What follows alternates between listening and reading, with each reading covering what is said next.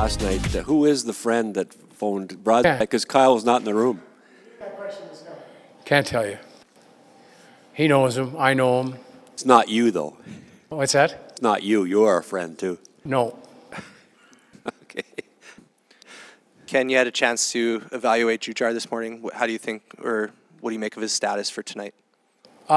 He's going to be game time, but if he comes off of IR, I think there's conversations that he has to have with a doctor. And if he comes off IR, then we'll put him in.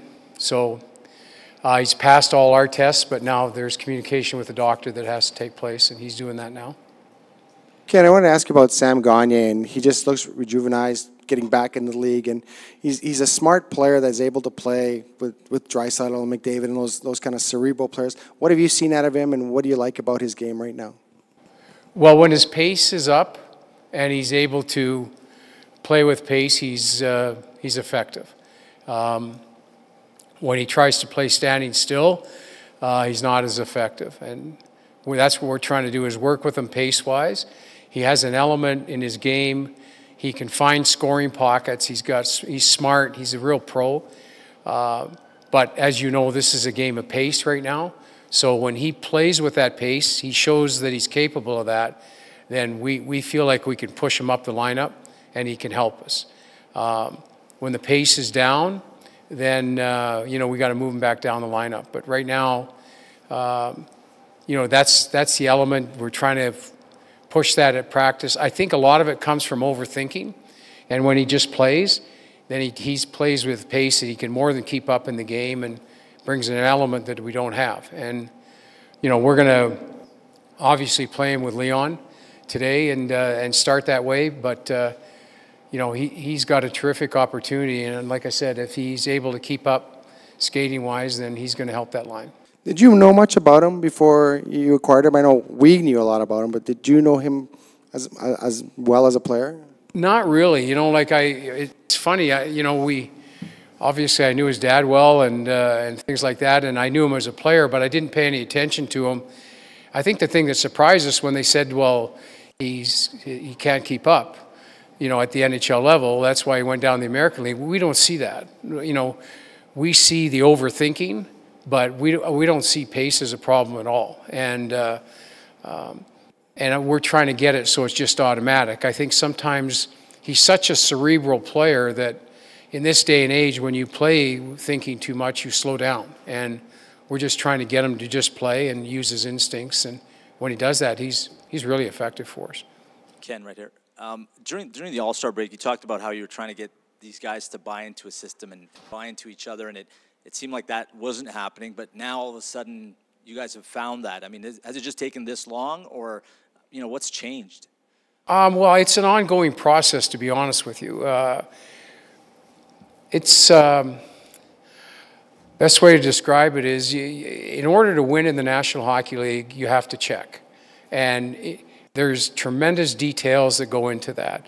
You have to stop on pucks. You have to win races to pucks. You got to win the puck support game.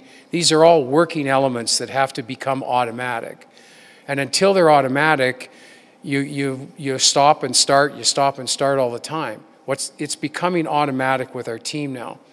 And when you get that in your game, you can win with diminished lineups. You can win missing people.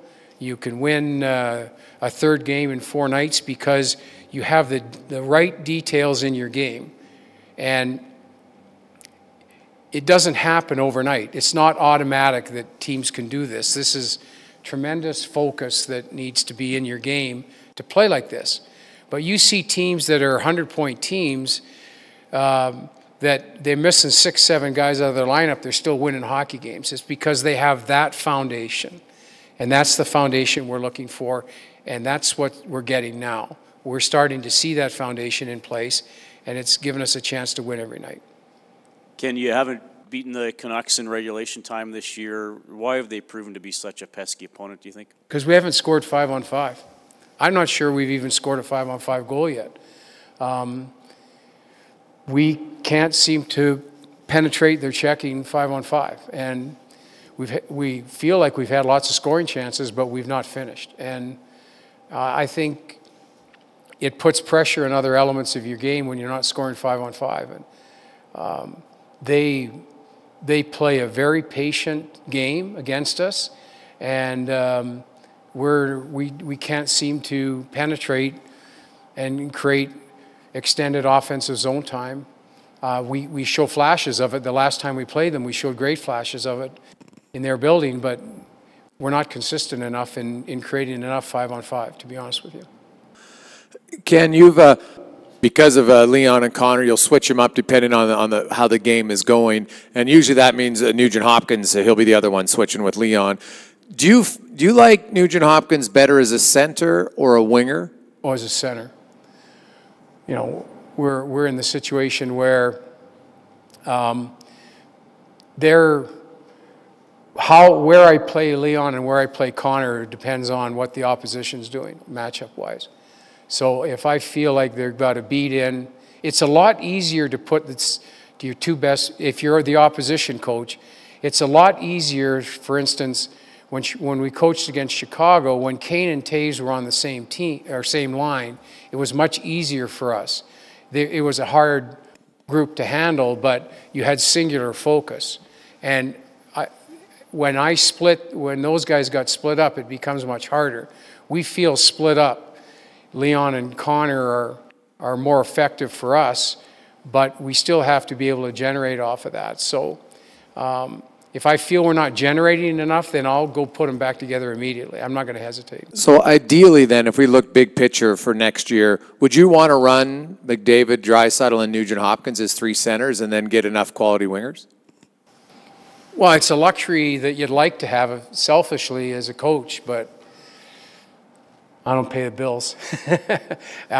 I think that's kind of the blueprint, but you don't know until you see what your roster is. You need to have a high level of IQ to keep up to Connor and Leon, especially Connor. And you got to be a real quick thinking player to play with him. We'll see moving forward, but on paper that looks like a great fit. Ken, just quickly inside, Darnell was talking about how every game, like, it's playoff vibes. And some of these guys got a taste of that 2 years ago. Do you see them with that kind of mentality playing right now? Are they playing like that? Yeah, we're in a singular focus right now. All we're doing is looking ahead. Nobody's looking at us right now because we're below the bar in the standings. Nobody's looking at us. And when you're in this situation, all you do is look up. And that's what I'm trying to get these guys to do, is that this is doable for us because of our schedule, but we got to take advantage of it. And we got to have a focus where the next day is the next day. Regardless of what happens tonight, the next day is the next day, because there's a certain record that you're going to have to get in.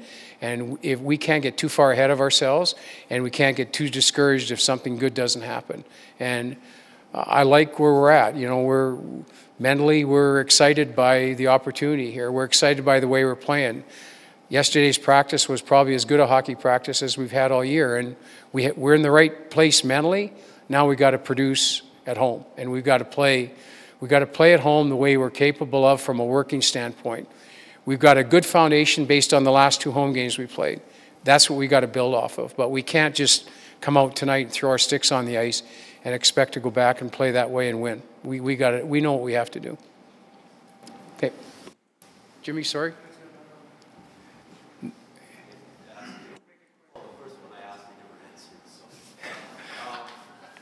You're not getting that one.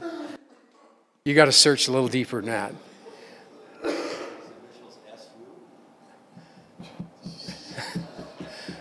You mean cheating?